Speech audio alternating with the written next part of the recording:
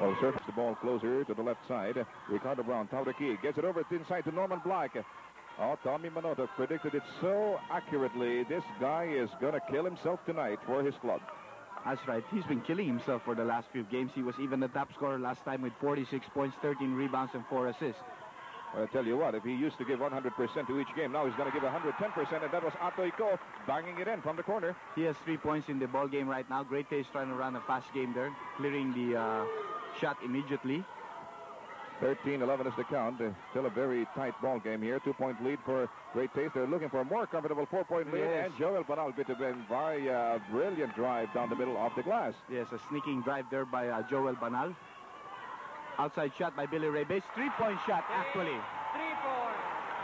3-4. He hit it from exactly the same spot where he humiliated Norman Block earlier. 15-14 is the count, just a 1-point lead for Great Taste. 6:27 left in the first period. Here is Norman Black at the right side of the court. Yes, Billy and Norman are taking each other on both ends of the court. Brown goes up against the double team, and the ball falls into the hands of Atoiko. Recovered by Ricardo, and here is Joel Banal. He's going to take advantage of this pick set up by Del Scott, but he blew it. Blocked for the rescue. Well, Norman jumping a little bit more than Billy Ray Bates there, comes down with the offensive rebound. The easy 2 points, a 3-point lead for Great Taste. 17-14. 3 team fouls for Great Taste, only 2 so far for the Redmanizers. And Billy, just to prove us that he has a wide repertoire of shots, took it exactly from the opposite end of the court. That's right, although it was just a 2-point shot from about 21 feet. Still a 1-point lead for Great Taste. So far, they've been controlling the tempo here in the first quarter, not really electing to run, trying to set up their place, trying to take advantage of Norman against Yoyoy Villamin. Atoiko picked up Ricardo Brown. Norman Black momentarily left open. You don't leave him a breach like that. 8 points now for Norman Black. Top scorer for either squad in this ball game so far. 19-16 is the count. A 3-point lead here for the Great Taste Coffee men. It's do or die tonight for them. Demick. There's going to be a foul downstairs called against the one Scott, which will nullify that shot. Second personal foul now on the one Scott. Alalor, I'm sorry. So the first personal foul on Alalor. We've got a timeout. We'll be right back. Now available from the paint. Michael just in time to see that miss by Yoyoy Villamin, and here is Larry Demick sinking it and drawing a foul to good from the one Scott. That's right. That's the second personal foul of Scott. You know, Larry Demick is really a power forward in the States, and he really has the power to come up with those offensive rebounds. He knows how to position himself and really wait for the ball to drop to him. And there he faked off before going for the shot. He has 4 points right now, going for a 3-point play. Well, if Crispa should snare the title tonight, then this would be our last coverage, and we'd like to take this occasion to thank some of our fine sponsors, including the Kamayan Restaurant, both at Makati and Ermita, where you can get the finest native specialties. Kamayan, by the way, is open for Christmas parties and reunions. Look up their numbers at the phone book. That's right.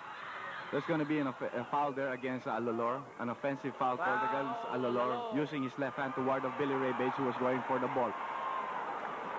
So we've got a turnover here for the Redmanizers. Billy Ray Bates gives it to Atoiko. They have been the backcourt partners for Crispa right from the start of the game. Billy Ray Bates raising his forefinger to signal the play, and Black is not going to leave him. Yes, and Billy has to take it from the outside. There's going to be a loose ball foul there on Villamin. Scott is down on the floor. The third team foul on Crispa. Great Taste playing tougher defense, already has 16 fouls. You know, quite miraculously, it looks like the one Scott's knee is really improving as he continues to batter it with these strenuous games. Normally, he could not get up on his own steam when he falls to the floor like that. That's right. That's very true. He seems to be all right tonight. There's going to be a shot there short by Norman. Unproductive thrust there by the coffee makers. The score run change. It's still a deadlock at 19-all. Atoiko trying to break the deadlock in vain, and the ball falls into the one's hands. And we've got Brown running a fast break along with Black. Brown escapes Billy, but not Demick. There's going to be another loose ball foul. Let's see who it's on. It's going to be against Alalor for pushing off against Villamin there. Third personal on Alejo Alalor.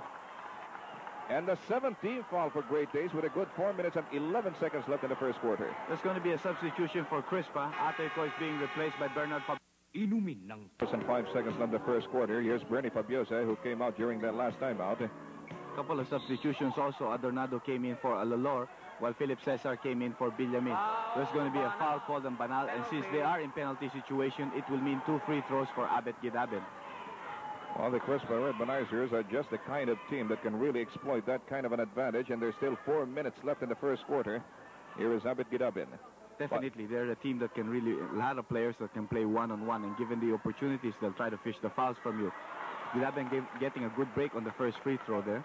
The beautiful trophy that went to him earlier tonight, by the way, was crafted by Angel Zamora and Sons, makers of quality one-of-a-kind awards. Angel Zamora and Sons, located at 1213 Laguna Street, Santa Cruz, Manila. So 2-point lead for Crispa, 21-19, their biggest stage of the lead, because their first stage of the lead was 1-0 until Great Taste came up with a big margin there. Norman Black on a good follow-up shot of the miss by Banal. And the Redmanizers are now enjoying a 2-point lead as we move to the last 3.5 minutes of the first quarter. No, it's a second deadlock actually in our hands, 21-all. Bernie Fabiosa misses a 20-footer. And here's Norman Black, picked up by Billy Ray Bates and Abid Gidabin. Here's Adornado with his familiar fake. Oh, he blew himself open. But he missed the shot. And Scott coming up with a good offensive rebound and the follow-in. Scott seems to be all right today, although he's not as mobile as he was during the eliminations, but he seems to be able to control himself, no? And we're seeing some lateral movements on his part tonight for a change. Here's Billy Ray Bates driving inside heavy traffic. The baseline takes the shot himself. That's a difficult shot. He didn't go backdoor, and he went straight and threw it over the outstretched arms of Scott and another defender. 9 points now for Billy Ray Bates. And this is the third deadlock in our hands, 23-all. Dewan Scott gets it right back to Joel Banal. He aims from 18, put too much muscle behind the shot, and Demick welcomes the ball with open hands. Philip Cesar leaving Adornado behind, picked up by Joel Banal. He threw up a prayer to rebound to Dewan Scott. That's right. He did not have enough wrist action. Billy Ray Bates coming up with a good steal there, and he gives it to Philip Cesar for the easy lay-in. Philip Cesar redeeming himself from that earlier blooper, and now the Crispa Redmanizers are once again ahead by a basket, 25-23, 2:25 left first quarter. Crispa has held its fouls down to only 3 so far. Scott trying to elude Demick. Yes, sir. 6'9", Dewan Scott getting 4 points in the ball game right now. Well, he's not only valuable in defense, he's also coming up with some scoring sunk of his own. That's right. 25-all. This is the fourth deadlock of what promises to be a game down the wire, a photo finish, hanging there, and we've got an offensive foul called on Larry Demick. Scott really denied him the baseline, established position, and Demick just tried to power his way in, called for an offensive foul. His first. Exactly 2 minutes in the first quarter. 25-all. Crispa has 4 fouls. Adornado has it in the left corner. A lot of banging inside that paint with Bernie Fabiosa hitting the deck. That's going to be an offensive foul called on Ricardo Bound using his shoulders, and that's the reason why Fabiosa is on the deck. Right. That's foul number 2 on Ricky Brown. And Padim Israel, the defensive jewel of Tommy Monotok, who has also shown some scoring prowess of his own in the last 2 games, has shown up for Abid Gidabin.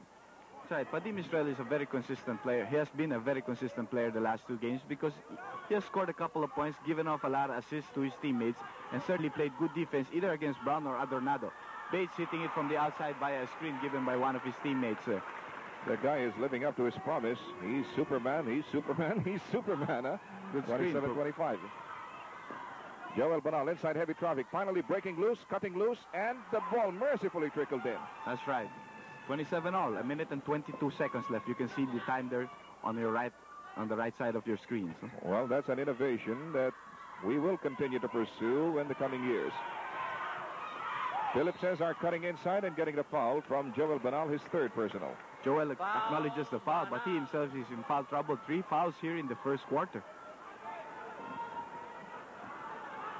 And so once again, we have a penalty situation with Philip Cesar occupying the limelight. A one-time MVP awardee himself, a member of the Mythical 5 this year. He's been a perennial member of that Mythical 5. Substitution. That's right. Jimmy Manansala coming in for Joel Banal. 3 fouls on Banal, and Joy Hurt could really tell against Great Taste because Joy is still icing his foot there on the bench, no? That's right. Well, he might be in the freezer for quite a bit of time, and we're not only talking literally figuratively this time, but also literally. If they should lose this match. It's going to be a blocking foul there called against Padim Israel for holding against Norman Black in that play. First foul on Padim, 5 team fouls now on Crispa. The Redmanizers hanging on to a 2-point lead and looking for a clean sweep of this best-of-5 series for the 1983 PBA Plum. And Brown, he continues to go to town with those long toms. 6 points now. And that's the 6th deadlock of the game with 49 seconds left in the first quarter.